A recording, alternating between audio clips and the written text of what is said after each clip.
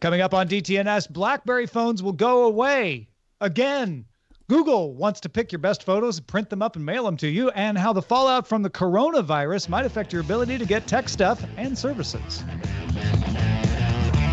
This is the Daily Tech News for Monday, February 3rd, 2020. In Los Angeles, I'm Tom Merritt. And from Studio Redwood, I'm Sarah Lane. And I'm the show's producer, Roger Chang. Also joining us today, Nate Lanxon, London-based tech journalist and host of the Text Message podcast. Nate, welcome. Thank you very much. I'm very pleased to be here once again. I forgot to send you a Daily Tech News Show promo for Text Message this weekend, so in recompense, I made you stay up late and be on our show. Thank you for doing that. It's always my pleasure. Always, Tom. We're going to talk a little bit about one of Nate's articles related to the coronavirus that he wrote up this past weekend and some updates to it as well. Also, we were just talking about playlists and what your music playlists say about you on Good Day Internet. Become a member and get that wider conversation at patreon.com/DTNS. Let's start with a few tech things you should know. Apple announced it'll be providing special coverage of the 2020 presidential election in the United States starting today with news and analysis from sources including ABC, CBS, CNN, 538, Fox News, NBC News, ProPublica, Reuters, the Los Angeles Times, the New York Times, the Wall Street Journal, the Washington Post, Time, USA Today, and others. Never heard of them. West Virginia Governor Jim Justice plans to sign a bill this week that would require all counties in the state to provide an online ballot marking device for voters with physical disabilities. It's kind of unclear what this app will be. Would it be just to print it at home? Would it be to send your votes over the internet? West Virginia currently uses the smartphone app Votes for military and overseas voters, so it could be that. Secretary of State Mac Warner said he is waiting on a security audit of the Votes app before approving it for further use. Both Roku and Fox reached an agreement that lets Roku continue to offer 7 Fox Sports channels on its platform just in time for the Super Bowl. Already ended, but they'd reached an agreement before that happened. Last week, Roku had announced that its agreement with Fox had expired and was being forced to remove the apps, to which Fox said, not true. MIT's Computer Science and Artificial Intelligence Laboratory issued a paper describing a cheap antenna and transmitter called R-Focus, meant to be used to turn walls, or any surface really, into a signal booster for things like Wi-Fi. The R-Focus Smart Surface runs a few cents per antenna and can either reflect the signal or pass it through if you want to amplify it or you want to extend it. It's meant to help boost signals in homes and warehouses to help low-power IoT devices achieve more range. All right, let's start by talking about BlackBerry, Sarah. Oh, let's. TCL announced that it will no longer have the rights to design or manufacture BlackBerry-branded phones after August 31st of this year, 2020. Existing phones will still be supported, and the BlackBerry brand is also currently licensed to the OEM BB, Merah Putih in Indonesia, and Optimus Infocom India, Sri Lanka, Nepal, and Bangladesh. TCL has rights to the brand in all other regions since December of 2016. At CES this year, TCL announced a line of phones under its own branding. Phones are a very small part of BlackBerry's current business as it stands now, which includes Cylance AI-based security and ad hoc emergency communication systems, QNX, and BlackBerry Enterprise Server, among others. Yeah, so this isn't like it was when BlackBerry first was having problems where the phones were the biggest part of what was then called RIM. They have transitioned into an enterprise business and a security-based operating system business, an embedded systems business with QNX. Licensing out the BlackBerry names to TCL was just another line item on their revenue income. And my guess is they weren't getting as much out of it as they thought it was worth and might shop it around. I mean, Nate, do you have any guesses on whether we'll see BlackBerry phones elsewhere after this? I mean, the brand keeps coming back. Brands, that is, keep coming back across the board. You look at what's happening with the Sega Genesis Mini, the NES Mini. We've seen Nokia make a comeback. We're seeing rumors of, what Motorola is doing again and bringing some of its brands back. So why not BlackBerry? It's not like it wasn't a beloved name. Yeah, under TCL, it has less than 1% of the worldwide market. So it's not like it's been going gangbusters out there, which is probably part of this as well. Maybe it's just over. Maybe BlackBerry is now an enterprise company and it doesn't need to have any phones with its brand name out there, no matter who makes the name. Yeah, it's the Yahoo Pipes of the smartphone world. Oh, man, Yahoo Pipes. Right, got to bring up Yahoo Pipes. I loved Yahoo Pipes. Me too, Sarah, me too. I used to get GeoCities links through Yahoo Pipes on my BlackBerry back in the day. Huh. Such a throwback in time. Google Photos is testing a monthly photo prints subscription program that will send you 10 automatically selected prints for $7.99 a month. The 4x6 prints are printed on matte white cardstock with an 8-inch border. Google algorithms pick which photos to print from everything you've taken in the last 30 days because it's a monthly service. But you can choose to have them picked in one of 3 themes. There's a mostly people and mostly people and pets, mostly landscapes, and a little bit of everything, which is basically the catch-all category. You can also edit the selections before they get printed each month, so you have a little control here. The service is currently invite only. If you open Google Photos and see a banner, you can sign up for it. Otherwise, there's no way to get into it. But this is for people who want this. If you just want to choose what gets printed, you can actually print them yourself for like 25 cents. It's actually cheaper. This is for people who think, oh, I would love it if it just decided what my best photos were and sent me copies of them. I love the idea of this in theory. In execution, I think, okay, well, if I get a bunch of photos, even if it kind of picks photos that I would have liked, that's the whole idea of the algorithm, right? Like mostly people and pets. Okay, it's like me and friends and my pets and that sort of thing. Well, okay, I have a bunch of 4x6 photos that I need to put somewhere. There's a lot kind of asked of me on the other side of it. That is, do I put it in a photo album? Do I put it on the wall? Do I frame them? That's another added cost. And I don't think that this is a bad idea. I just think this would be a great idea for me in theory, and then a tough sell in execution because I'd be like, now I have to put all these photos somewhere. They just end up in a box. I know, because I love this idea, but I know if I signed up for it, I would get these every month, look at them and go, that's cool, and put them in a box with the rest of my photos. Yeah, it's funny because, and I'm, some people are picture framers and some people aren't. I mean, I definitely am, but I've gotten to the point now where I'm like, what's the last picture that I had printed, something that was taken digitally, right? That's in a cloud service somewhere that I liked enough I want a physical copy, I want to frame it, and I want to put it up somewhere where I look at it every day. It's been a while. Yeah. And I sometimes wonder it's still a really nice thing, but I wonder if when I go through my actual old photos that all kind of stop in 2004, whether I should have printed more of these, but they're still there. I still have digital versions. I can print them wherever I want. I mean, Nate, does this matter to you? It just got me thinking about what happens on my Apple Watch, which is I use Apple Photos rather than Google Photos, and every sort of 2 or 3 weeks it'll put it like a on this day sort of thing, and it is so frequently a photo of me and an ex-girlfriend that it's like if this was to happen with pictures, my wife would probably be like, yeah, Nate, you seem to have had some photos of Poppy printed and sent to the house. Why? But it would pick from the last 30 days. So you'd be safe from that. Right. Unless your life changed very dramatically in the last 30 days, which, that's still going to happen every once in a while. I know what you mean, though, Nate. There are definitely, the on this days where I'm like, 2012, what a year that was. Yeah. And, not going to print out that photo. But I do like the idea of this. I just feel like without there being frames also bundled into this, and even then you still have to find a place on your wall kind of thing. And I'm not trying to say people should, because you can do that with Google Photos. You can actually order them framed and have them sent to you. So if that's your thing, then you probably should just do that. Right. I was really excited about this because I liked the idea of Google telling me which of my photos were worth it and then sending me printouts so I could look through them. But you're right. I don't know what I would do with it after that because I wouldn't bother to go around and make albums. Which is such a funny thing because back in the day, the best photos, you want to put them up somewhere. Yeah. These are great photos. And now we're like, it's on my phone. It's fine. I'll have to put it on my wall. Okay, let's talk about driving. Digital artist Simon Weckert created a virtual traffic jam on Google Maps using a wagon filled with 99 smartphones. Little red wagon. Google confirmed to 9 to 5 Google that this dense collection of phones showed Google Maps a high concentration of users moving slowly in a small area. Seemed to the platform that a bunch of people were in this space.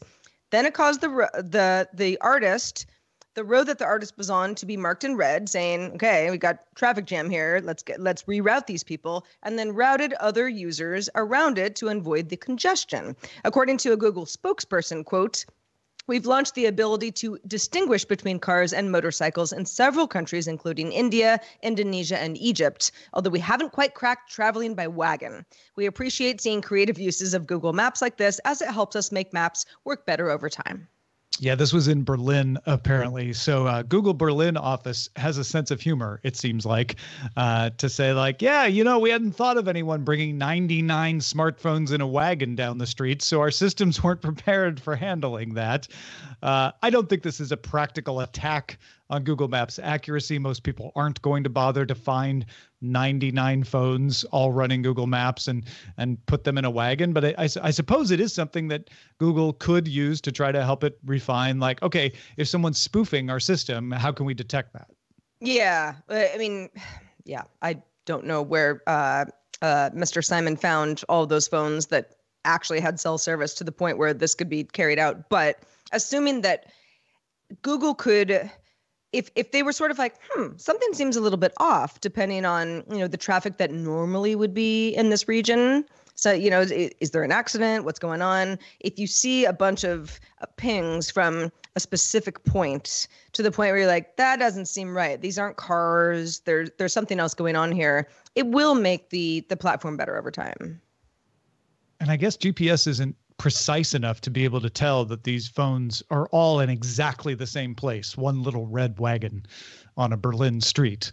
It just thinks like, oh, there's a lot of cars. 99 would probably be too many cars to fit in that road, though. Maybe that would be. Oh, yeah. Yeah. There you go. But yeah, it was an interesting little stunt. I found it amusing. I don't know that. I mean, I'm amusing unless you're the one who's getting rerouted. Yeah. Or really exciting if you're the one who doesn't believe in Google Maps and we're like, see, I've been telling you guys, this road is empty. Apple updated its support page to now offer on-site repair for devices through an Apple authorized service provider called GoTech Services. On-site, meaning they'll come to your office or your home. Mac Rumors reports that the service is available in San Francisco, Los Angeles, New York, Chicago, Houston, and Dallas. Booking an appointment starts on the Apple website, but then is routed through GoTech Services website. And it's the only way you can get to that part of the GoTech Services website is through the Apple website. It's unclear what repairs are available. Mac Rumors was able to schedule an iPhone screen replacement, but not a battery swap or other device repairs like iMacs. Verge had the same experience. And of course, there is an on-site visit fee that may be charged when you book your appointment. So it may cost a little more, as you might expect, than a regular service appointment into the Apple Genius Bar or something like that. But Nate, it seems a little disappointing that this starts with iPhone repairs, which are the easier thing to haul around. You'd think they'd want to start it with iMacs, which are kind of a pain if you need to bring them into a store. Well, that was going to be my first question, was why iPhones? I mean, Apple, for one, put so much marketing effort behind being a green and sustainable company. And I would have thought that driving a van to an iPhone is far less green than driving 100 iPhones in a van to a repair center. So I don't really get that side of it. If it was an iMac, Mac Pro, that kind of thing, it makes a lot more sense. It's a real pain to cart those things across town, I'm sure. But what I don't quite understand is this GoTech Services. Why that name? Is that a company that already exists over there? I'm not familiar with it. Because it's such an un-Apple name, isn't it? It's somebody. It's not an Apple company though. So maybe Apple's like, fine, you can be GoTech Services. It's an authorized service provider. I mean, there are several of them that Apple uses, at least in my area. But yeah, I mean, it's definitely a third-party company. I'm with you, Nate. When you really think about the digital footprint type aspect of this, probably not the greenest, but I mean, who's going to complain when you're like, I cracked my iPhone and somebody comes to your house in an hour and fixes it? But again, like you said, Tom, this seems really limited. In fact, the last couple of times that I've had to go into the Genius Bar were for excuse me, MacBook Pro situations. Doesn't seem like this is covered yet. But if it gets there, I will be on board because that is a whole big old hassle. And, I actually recently went in to have them look at my Apple Pencil because it's got a hairline fracture down the side. And I would feel extremely guilty calling somebody out in a van to come and look at my pencil saying, yeah, buy a new pencil. I mean, for someone who doesn't have easy access to transportation, maybe is homebound, I could see some advantages there. I'm not suggesting that that's why Apple's even doing this, but I'm just looking for, the possible upsides to this. My guess is they're starting with iPhones because it's easier to carry around the equipment to repair an iPhone than it is to carry around all the equipment you might need to repair all potential Apple products. And this is a good place to start. Potentially, they will widen this out if it proves successful. The rocket launch startup Skyrora reported its first successful stationary ground firings of its 3D printed rocket engines that used ecosene, which is kerosene derived from waste plastic. Skyrora says it can create 600 kilograms, or about 1,300 pounds, of ecosene from 100 kilograms of plastic, resulting in 1,000 kilograms. 1,000 kilograms, thank you, Tom, of plastic, resulting in 45% fewer emissions than kerosene, with the benefit of not having to be cryogenically frozen, making it easier to store for long periods of time. The rocket will eventually power the final stage of the 72-foot Skyrora XL launch vehicle, designed to deliver multiple payloads to separate orbits ranging up to 500 kilometers. Yeah, sorry for the insta correction, but 1,000 kilograms of plastic is way more impressive, I think. You're right. Yeah.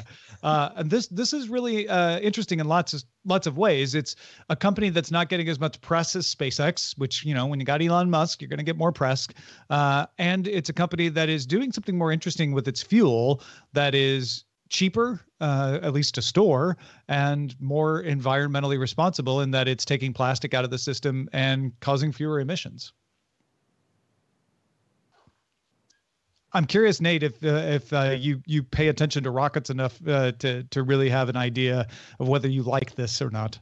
I do pay huge attention to rockets, and I have a giant space telescope in the other room, but it's mostly for rockets to places we'll never ever get to.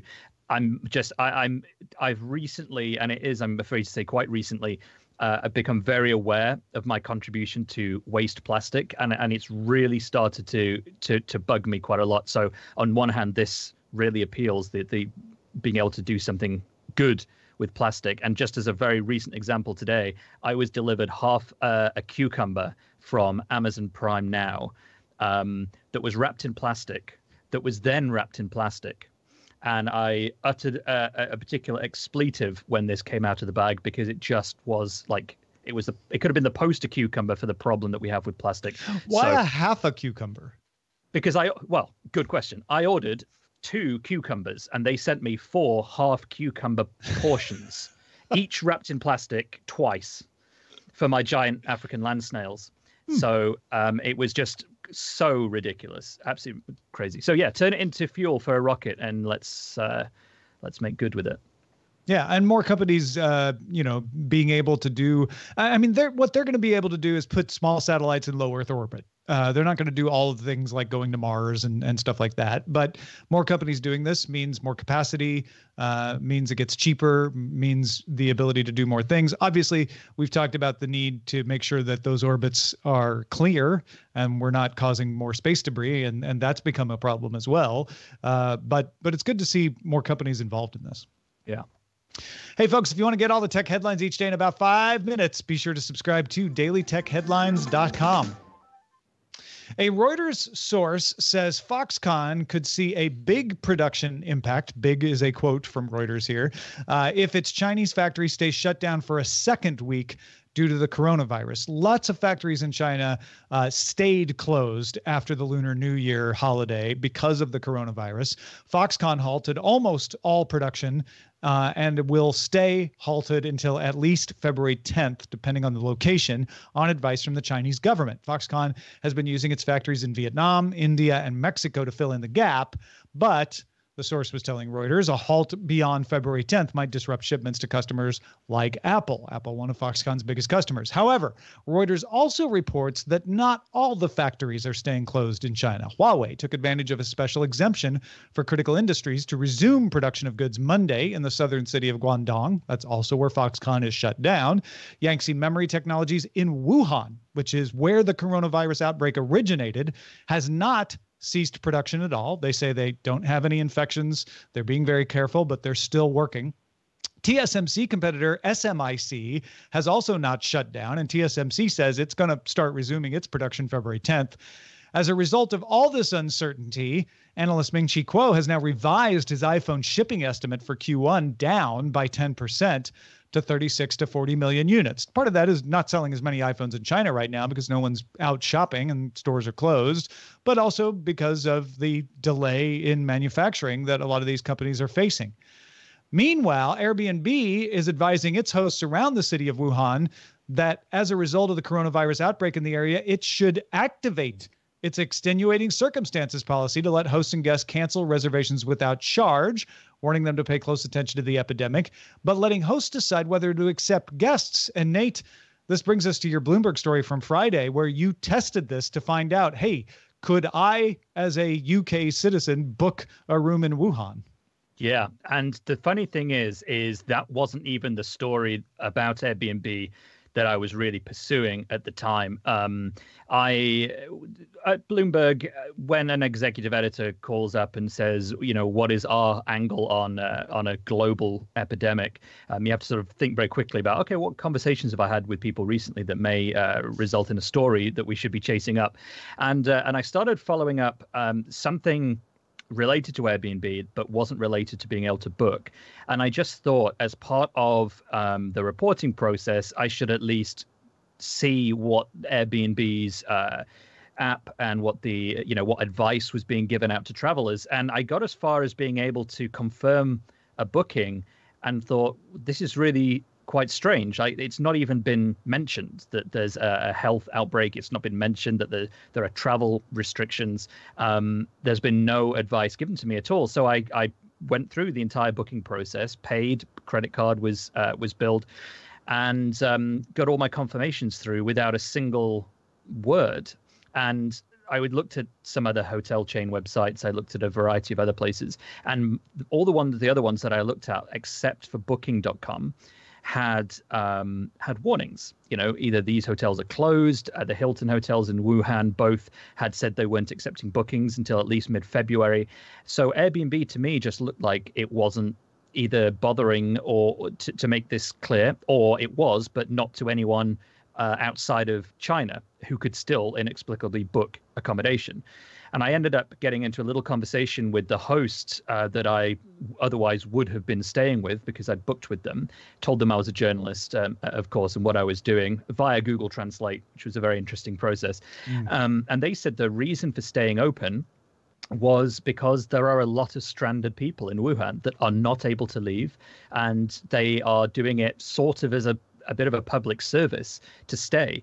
And I thought, well, that's fantastic. That's great. I have no sort of moral issue with anyone doing that. What I had a problem with was the fact that I could sit in a London office on a UK IP address and go through the whole process, book, even be offered promotions on the cost of the booking, without even a line that said, hey, heads up, you might die, you might contract a virus, you might just not be able to plane get in. And I thought that was pretty bad. So so that's sort of the crux of the story. And what I did find most humbling, if you like, is that over the weekend, when I did the same checks again, and I know Airbnb had been aware of my story, I saw that they have now added in warnings when you search for places to stay in Wuhan. So I can't take full credit for this, but it was certainly a coincidence if it was something else.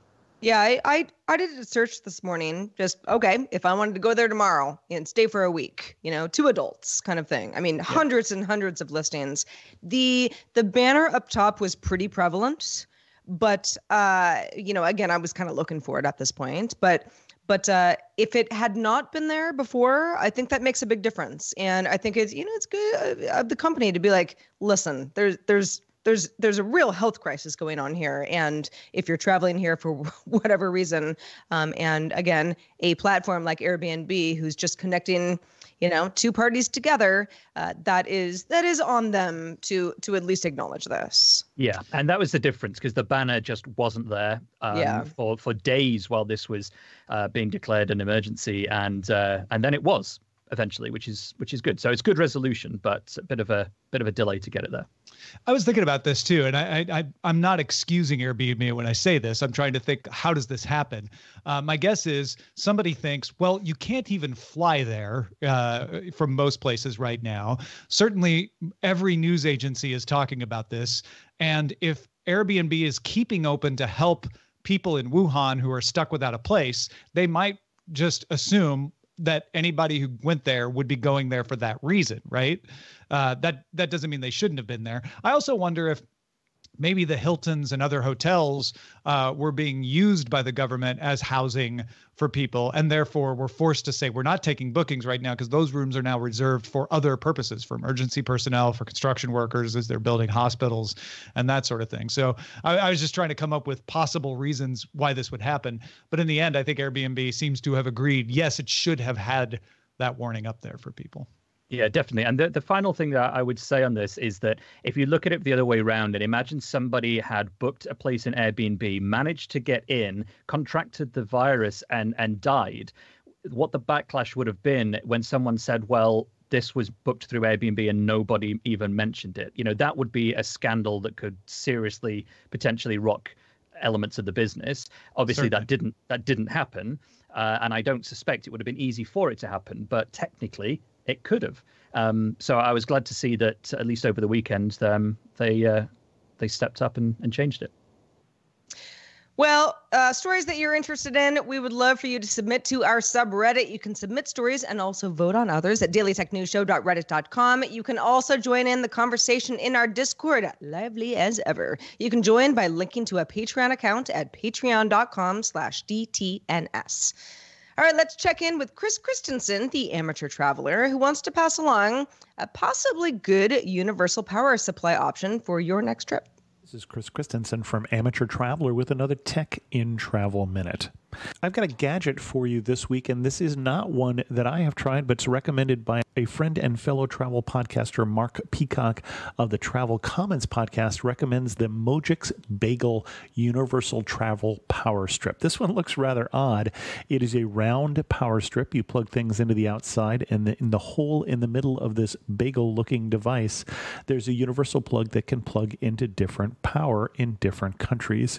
And so it gives you two things at once. It gives you that power strip that lets you plug in all your devices while you're traveling, but also lets you adapt to the different plug designs in different countries and different currents. Seems like a very useful device to have on your travels. And I'm Chris Christensen from Amateur Traveler.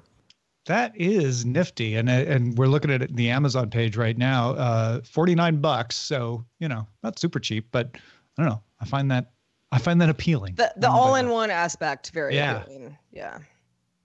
All right, let's check out the mailbag. Oh, let's do it. Jonathan writes in and says, I just saw my first Bitmoji TV episode this morning, talking about Snapchat.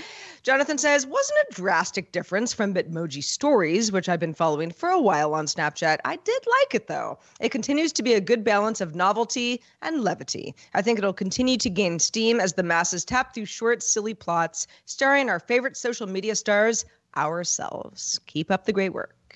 Yeah, I actually watched mine while driving around with my niece and her dad this weekend. We were there for a birthday, not her birthday, but we were there for her mom's birthday, actually. And my niece looked at it, was more interested in playing with my baseball hat than watching it. But I found it mildly amusing, and it certainly was a kick to see my own Bitmoji and my friend Veronica's Bitmoji in there, being zombie presidents and hanging around with Randy Jackson on reality shows. It was clever.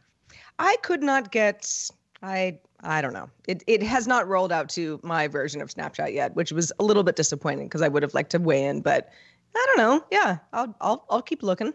You have to go find it and subscribe. I think that may be one of the problems. I mean, I tried pretty hard. And you couldn't find it. Yeah. No. couldn't find it. Under the Discover, which I found lots of other interesting Snap things. But I went to a TechCrunch article and clicked on a link that took me to the subscribe page from my phone. So I don't know how else you find it. That's a very good point. Hey, shout out to patrons at our master and grandmaster levels. Maybe you snap, maybe you don't, including Wandy Hernandez, Jonathan Price, and Michael Akins. Also, thanks to Nate Lanxon for being with us today. Nate, it's been too long. Where can people keep up with the rest of your work? Well, I would be remiss for not saying Bloomberg.com, which is where I am a technology editor. So all of my stuff goes there. So please do check that out. And my story as well is on Bloomberg.com. But I also do my podcast, which I'm sure regular listeners of this show have heard the various promotions over the last few years for, which you can find at uktechshow.com. We have new Patreon reward merchandise as well. Celebrate 6 years of DTNS with Len Peralta created art on a mug or a poster or a T-shirt even or a sticker. All depends on what level you're at. You just have to stick for 3 months and then it's shipped to you as long as you tell us what your address is. Go to patreon.com/DTNS/merch. Our email address is feedback@dailytechnewsshow.com. We're also live Monday through Friday. That's 4:30 p.m. Eastern, 21:30 UTC. You can find out more at dailytechnewsshow.com/live. Back tomorrow with Patrick Beja. Talk to you then.